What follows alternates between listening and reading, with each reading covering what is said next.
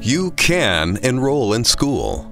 Did you know that all school-age children in California have the right to enroll in public school? In this video, you will learn about education rights and resources that might help students who are experiencing homelessness. This video was created by the Sacramento County Office of Education's Project Teach. The McKinney-Vento law was passed to make sure students who do not have a permanent address can go to school. Every school district and charter school has a homeless liaison who can help you, even if you are not sure if you qualify. Because of this law, you can enroll your children in school if you live temporarily doubled up with another family due to loss of housing or economic hardship. You are entitled to enroll in school if you live in substandard housing. Examples of substandard housing are houses or apartments that have been condemned or abandoned, or homes that do not have electricity, running water, or heat. You are also entitled to enroll in school if you live in a shelter, if you live in a motel or hotel, if you live in a car, a campground, a park, or other public place.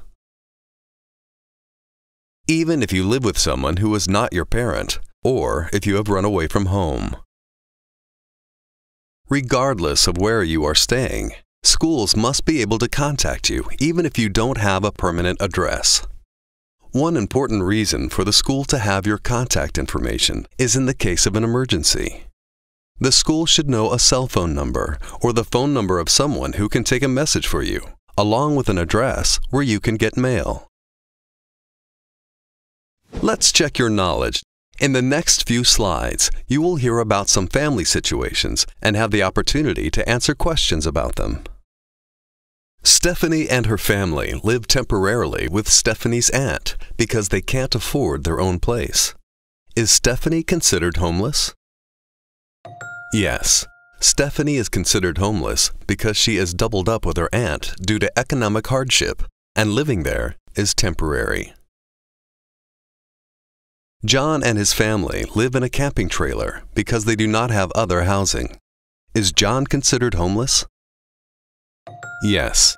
The trailer is substandard because it does not have running water and plumbing, is not parked on a lot with its own address, and is not designed to be a permanent home.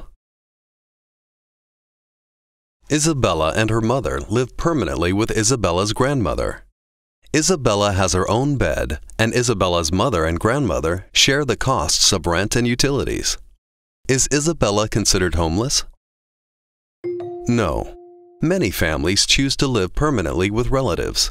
As long as there is adequate space and the housing is not substandard, this can work out well for all the family members, and a student is not considered homeless.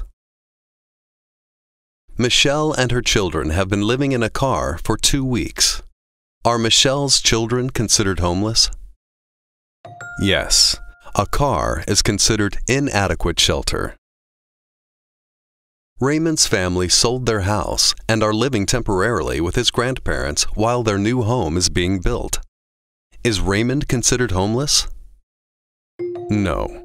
Raymond is temporarily doubled up with another family, but it is not due to an economic hardship or similar reason. Did you know that if your children are considered homeless, you can enroll them in school immediately, even without the personal documents normally required? You do not need proof of address, a birth certificate, immunization records, records from a previous school, or any other personal documents. The Homeless Liaison can help you get documents after your child is in school. Your children may receive transportation help to and from their school of origin. The most common form of transportation help is public bus passes for your children to ride to and from school. If you have children in elementary school, the schools will usually provide an adult bus pass so you can ride with them. If your children are considered homeless, they may attend their school of residence or their school of origin. The school of residence is the one serving the neighborhood where your children are staying. The school of origin is the school your children were attending when you lost your permanent housing, or any school where they feel connected and have been enrolled within the previous 15 months. You do not need to change your child's school every time you move from one temporary place to another. Choosing the school of residence or school of origin is up to you. If the school will not let your children enroll or attend, call your homeless liaison immediately. You can get help. Stop and think. There are many things to consider when choosing between school of residence and school of origin.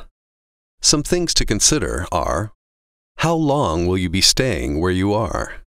How long is the commute to the school of origin? What transportation help is the school offering? It is up to you to decide what is best for your family. Let's check your knowledge to see what you have learned. In the next few slides, you will hear about some situations regarding school of residence and school of origin, and have the opportunity to answer some questions. Carlos really likes his school, but his family has been evicted from their apartment and are staying in a motel in a different part of town. May Carlos continue to attend his current school? Yes. Why is the answer yes? Carlos is considered homeless because he lost his housing, and a motel is not permanent housing. He has the right to continue to attend his current school, his school of origin. Carlos wants to attend his school of origin on the other side of town, but it's too far to walk. Can Carlos get help with his transportation to school? Yes. Why is the answer yes? Since he is considered homeless and is not attending his school of residence, the school will help with transportation to his school of origin. Elena's family was evicted and has to live with her aunt for a while. She wants to go to a school that is not her school of residence or her school of origin. Since Elena is considered homeless, can she attend any school she chooses? No. Why is the answer no? Elena has a right to attend her school of residence or school of origin. If she does not want to attend either of these, she would need to apply to attend a different school and provide any required documents. Sarah's family qualifies as homeless, but does not have her immunization records or proof of address. Can Sarah be enrolled in school even without those papers? Yes. Why is the answer yes?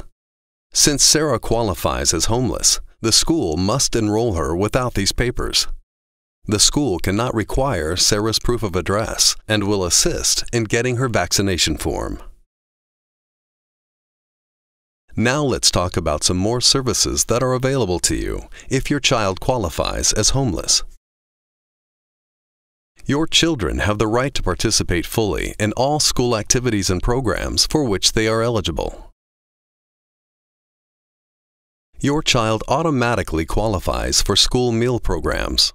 You do not have to complete forms to report the income of people in the home.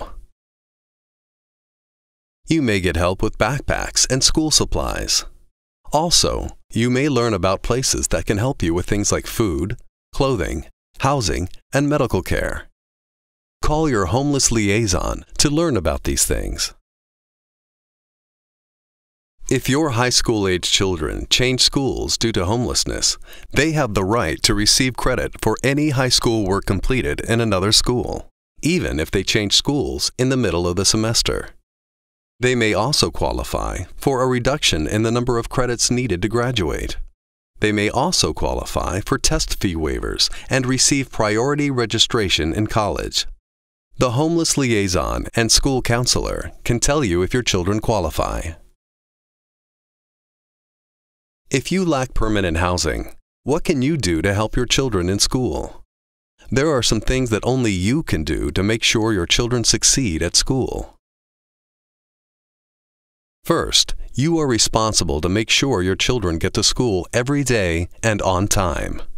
During the first minutes of the school day, teachers commonly explain the plan for the day and provide other important information your children need to get the most out of learning for that day. When children miss school or arrive late, they can get confused and behind on learning. Second, you are responsible to stay informed about school rules, regulations, and activities. Most schools provide a parent handbook when you enroll. The handbook describes the school rules and how to get help. Schools send home important information every week. Every school day, you should take a few minutes to check on the homework your child needs to do and read any notices sent by the school. Third, you are responsible to ask for help when you need it. The school's homeless liaison and teachers will not know about your situation and needs unless you tell them. They will keep your information confidential from anyone at school who does not need to know it. Fourth, you are responsible to attend parent-teacher conferences and other school-related activities. You are an important partner with a school in your child's education. When you attend, you get information that is important for your child's success. And you send a message to your child that school is important. And fifth, you are responsible to enroll your children in school. Thank you for taking this time to learn about ways to help your child build a bright future. If you do not have permanent housing, tell someone at the school. We can help. This video was brought to you by the Sacramento County Office of Education's Project Teach. Project Teach is a grant recipient of the federally funded Education for Homeless Children and Youth grant program administered by the California Department of Education.